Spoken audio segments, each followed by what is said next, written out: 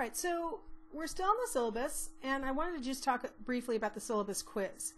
I'm going to go over the syllabus in a variety of lectures today, and then you also have hopefully printed it, and you'll have it in your hot little hand, and then you'll take a quiz that completely all the questions can be answered from your syllabus. So you'll see that from the home page, the syllabus quiz is this first thing on the list. You can also find it through the modules, which I'll talk about in the next lecture. I just wanted to show you the syllabus quiz right now.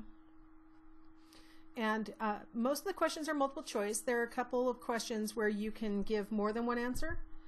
All of the answers can be found in the syllabus, and the point of this exercise is to familiarize you with the syllabus so that you understand my rules and the due dates and the criteria and things like that. So here's the quiz. There's something else I'd like to point out about the quiz tool in Canvas. If you look over here, it shows you the questions that you have yet to answer and so on. Like all the ones that have the little question marks mean I haven't answered it yet. I had a student last quarter who said that when she saw the midterm, she saw that there were only 10 questions listed here, so she thought, score, there's only 10 questions on the midterm instead of the 50 that I said there was going to be. Well, she obviously didn't scroll this little thing down to see that there were 50 items, and so she mismanaged her time and didn't get to all the questions on that test. Please don't look at this little window and think that whatever's showing at the moment is all there is. You've got to use these little slider bars to find stuff. So the instructions are here, and so it's just little questions about the different rules and criteria and things like that, because I know every class has different criteria and different ways that they set things up, so I want you to be familiar with what I'm doing. So I wanted to show you the ones where you can pick more than one answer just so you see what that looks like. Sorry for the scrolling. Alright, so you see on question 12 how the buttons are round, and then on question 13 they're square. Round means you only get to pick one, square means you get to pick multiples.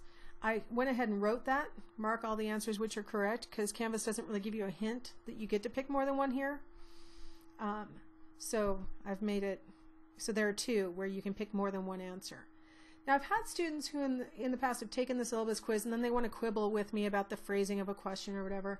Don't read too much into the question phrasing, just answer the questions. I'm not trying to trick you. In fact, this is the simplest quiz you're going to take all quarter because there's not a lot of complexity to the topics that we're talking about in this quiz.